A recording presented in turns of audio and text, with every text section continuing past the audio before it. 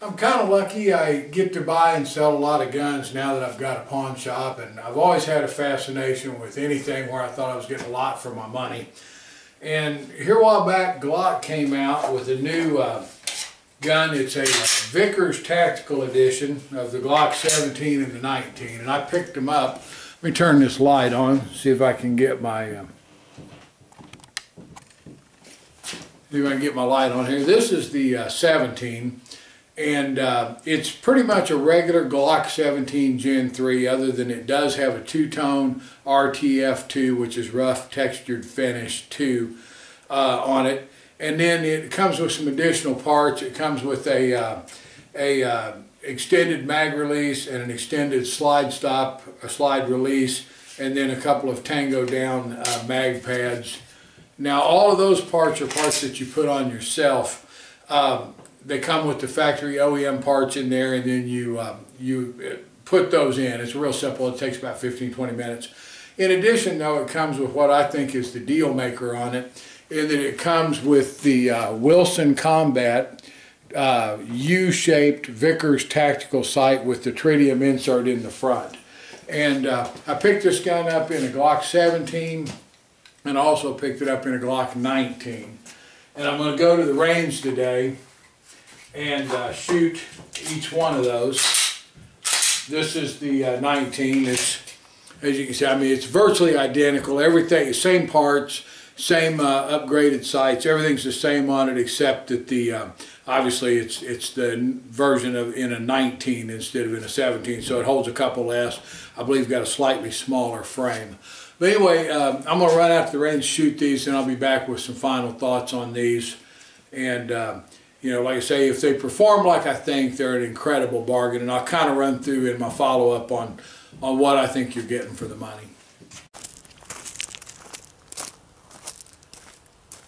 I'm going to start with the 17 and run through it. First I'm going to shoot at the plates, and then I'll try to shoot a group with it, and then I'll go back and shoot the 19. I imagine they're going to be almost exactly the same gun, other than obviously a little bit of difference in the size, but I suspect the overall shooting and everything will be about the same on them. Anyway, I'm going to run a batch through each one, just kind of check them for reliability. I'm going to use some full metal jacket first, and then some critical defense, just to make sure it cycles what I keep in it for the regular defense ammo.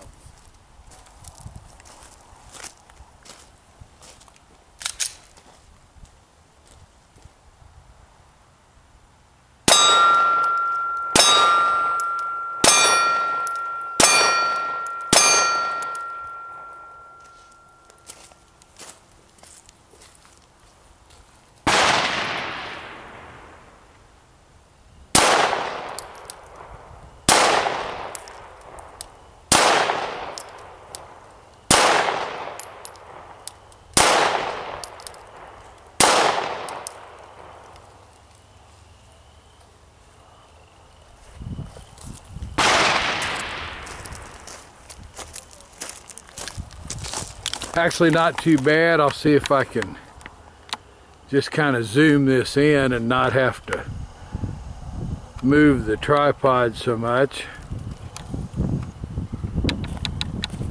Pretty good group. That's the first time I ever shot it. Typical Glock trigger, great reset. I believe they're at 5.5 pounds. Obviously I hit the silhouette, or the metal plate, 5 for 5. That's not a very hard shot from, that's about 12 yards. And I mean, that's probably a foot or bigger plate. But like I say, the group's not bad either. I'm gonna do the same thing with the 19 and see how it shoots. It's gonna be the same basic thing with the 19.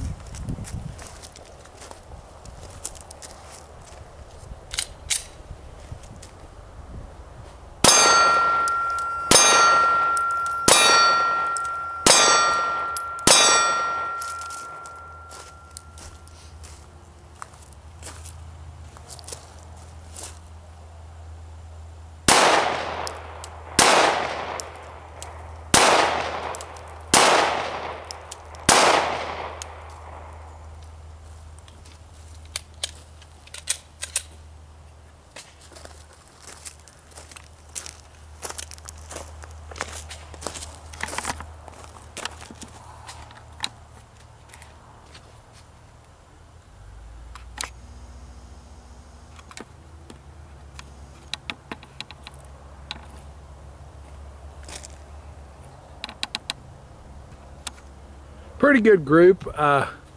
Again, I've never claimed to be a target shooter. That's my first run through with the 19. Those are both with some just Remington hardball from Walmart. But as you can see, that's pretty good. I'm going to shoot them a little bit more, and then I'll turn the camera back on one last time and try to see if I can tighten those up just a little bit. But anyway, like I say, that was the Vickers 19.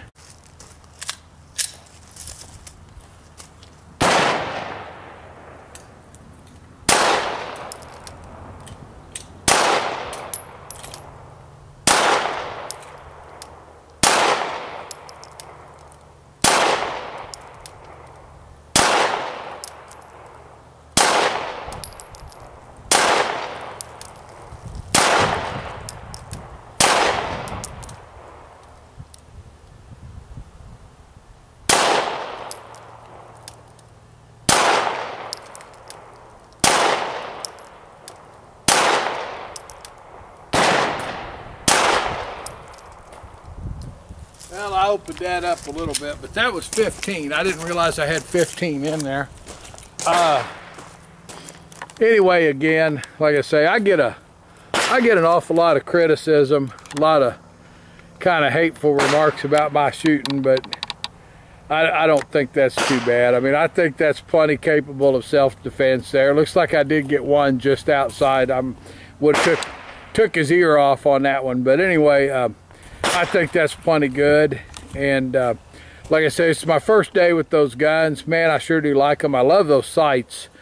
I think that's probably the best $100 a guy can spend paying the upgrade to get that Vickers over the regular one, if you can still find one. I know they're going quick. Anyway, I'll see you back at the house with some final thoughts. This is the Vickers 19. The new Vickers 19 with the Wilson Combat sights and everything on it. I'm going to see if I can get, I haven't been shooting much today, but I'm going to see if I can get any kind of a decent group with it at all.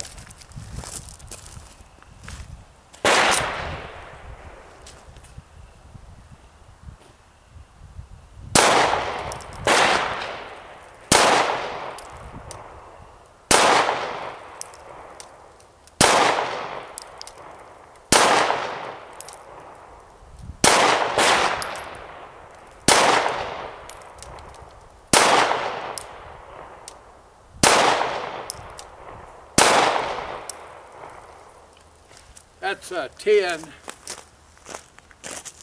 and actually for no more than I've handled this gun, I'd call that a pretty good group. I'm sure there's a lot of guys, I get a lot of comments that people aren't very impressed with my shooting, but like I say, I believe it's plenty accurate for self-defense. I'd have to call that pretty good. That's probably about as good as it's going to get with me. So, all right, I'm back from the range and had a pretty good day.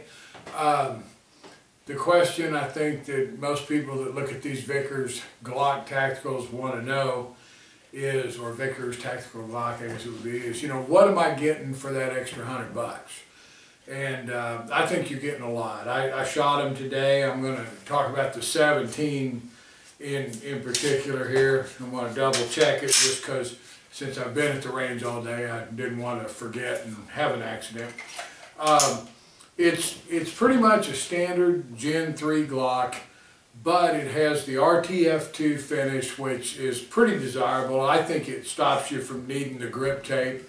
It comes with a Vickers, which is, I understand, made by, I think Tango Down is the company, a Vickers mag release button, which is very slightly extended. I mean, you really, to look at it, you don't even hardly notice it, but you can tell it when you're using it. I think it's just perfect. And it comes with the slide release button that's also just very slightly extended. Neither one of them really overextended like a maybe a range-only match gun or something, but they both work really, really well. It comes with a couple of mag pads, but the big thing that it comes with, and I'm pretty sure I showed you earlier when I did my little intro, but let me get this light on here.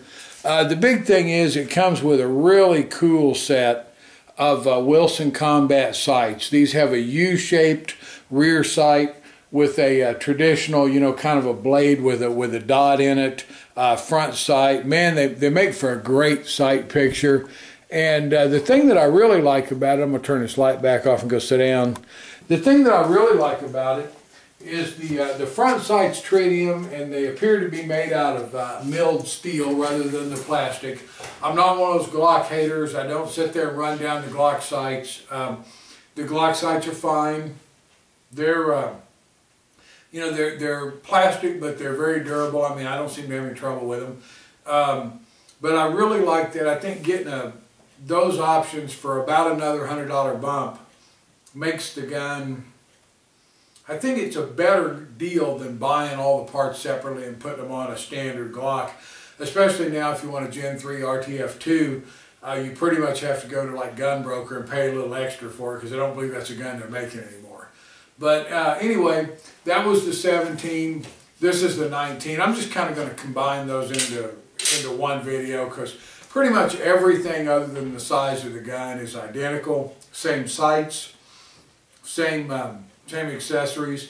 Both of them come with 2 magazines, come with a box with all the usual Glock stuff in it, come with a couple of stickers. One says Vickers Tactical, one says Tango Down, I think. But now one thing to keep in mind is you do have to put those parts in. For some people, that's intimidating. I should have done a video on putting them in. For putting in the slide release button, it's literally a matter of pressing a pin down, sliding one out, sliding the other in. I mean, it's a 5-minute or less job. The mag release is a little bit trickier in that it takes kind of a specialized tool you can make yourself or buy one, but it takes a tool with a little bit of a scoop in it to get the spring loose. Still, I have more trouble changing the magazine pads on a Glock. I hate to admit it, but I have trouble snapping those off. But anyway, these things are a tremendous bargain. I think you saw they're a great shooter.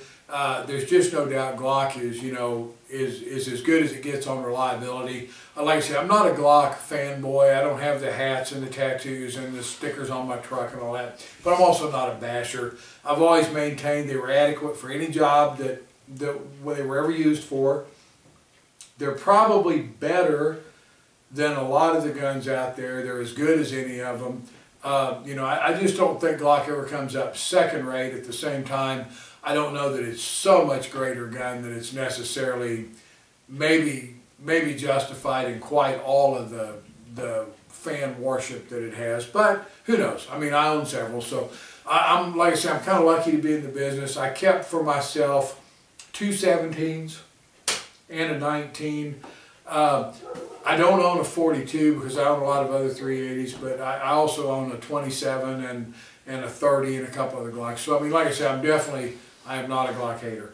Anyway, if you decide you want to buy a Glock and you're interested in some add-ons and you can find one of these, take a look at them. I think they sell anywhere from around $600 to $650, and I believe they're a bargain. Anyway, thanks a lot. I'm going to keep trying to get some videos up, maybe even try to do a little bit of political stuff.